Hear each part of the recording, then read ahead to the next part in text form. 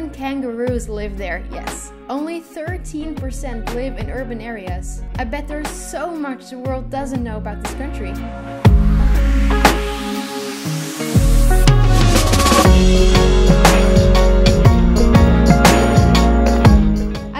I make videos on countries going alphabetically, and today we're zooming in on Papua New Guinea. Papua New Guinea lies, if we go to Asia, we find Indonesia. It lies at the end of Indonesia, the outer edge of Asia. Papua New Guinea actually lies in Oceania.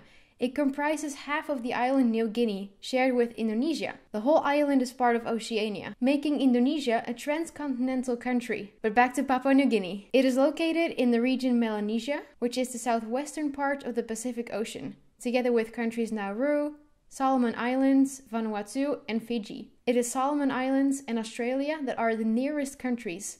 Look, Solomon Islands is really close to Bougainville Island, and the tip of Australia lies pretty close. But if we zoom in on this strait, the Torres Strait, we see these islands that also lie super close.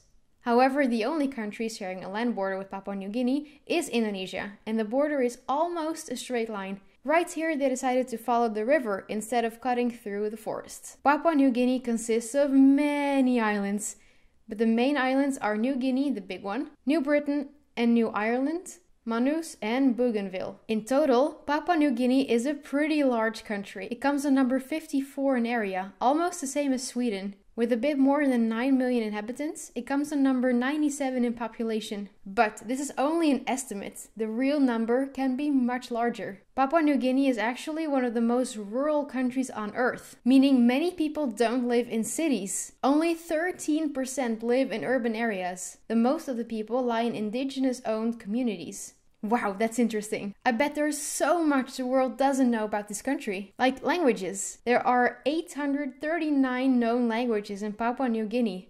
Yeah, languages, not dialects. And it's therefore the world's most diverse country in terms of languages. Official languages are Tok Pisin, English, Hiri Motu, and Papua New Guinean Sign Language. Okay, so I mentioned around 13% live in urban areas. And I've always wondered this about Papua New Guinea.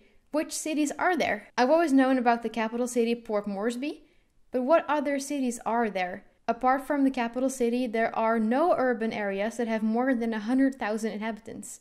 But other towns are Lae on the east coast and Arawa on Bougainville Island. And there are lots of smaller urban areas and small towns. Okay, time for Street View. Okay, where should we go? We can try that one.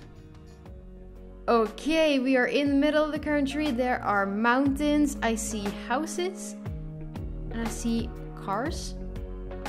Pretty big cars. Those are large cars. Reminds me of the US. Here are people gathering under a tent. I see some umbrellas, must be raining. Well, it rains a lot here with all the rainforest. Look, wow. I see the skies and the mountains in the background. I see, is that a river? I think so. Roads. Wow, look at that green landscape. It looks so beautiful. I really like it. Is that an airstrip? Yeah. Ooh, I wonder how many airports are in Papua New Guinea. Okay, where should we go next? I can try and visit New Britain. I'm just gonna try this one. Oh, we're under sea. Look at that. It's coral reef. Oh, so many fishes. I'll tell you later about the biodiversity here, but it is great. Wow, look at that. I actually study coastal ecology. Yeah, but I don't recognize these species. I don't know their names. It's fun to look at. Oh, look. That's a fish. And some more fishes. And there are the snorkelers. Oh, wow. There's still so much we don't know about the bottom of the sea. The typical landscape for Papua New Guinea is tropical rainforest. Dense green forest. The rainforest can be found both in the lowland near the sea and in the highlands. You can take a look at this map. You can see the New Guinea highlands running across the whole island. There are tall mountains on the other islands as well. The highest point lies here and is called Mount Wilhelm, lying 4,509 meters above sea level.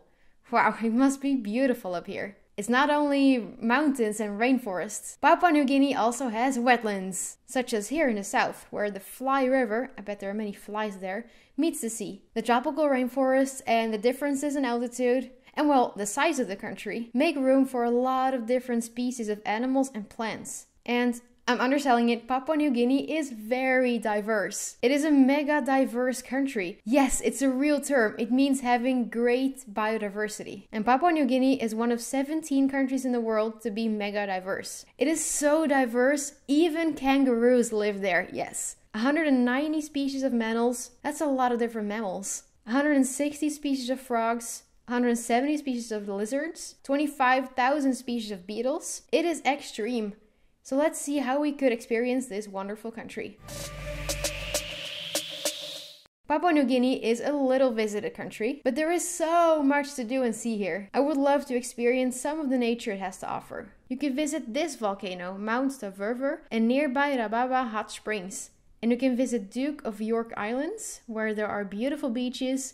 You can book a homestay with locals there. That way you get to know new people and a new culture. If you like to go on a road trip, you can drive the Bolominski Highway on New Ireland and look out the window and make some small stops. The country has hiking trails, waterfalls, kayaking, snorkeling. Really, just a lot to do and see here. Papua New Guinea is such an interesting country, kind of hidden on the edge of Oceania, very diverse with over 800 languages and so many different kinds of animals and plants, and people mostly living in indigenous rural areas. This was Papua New Guinea. Next time we're going to Panama. And we're zooming out. Thank you for watching, guys.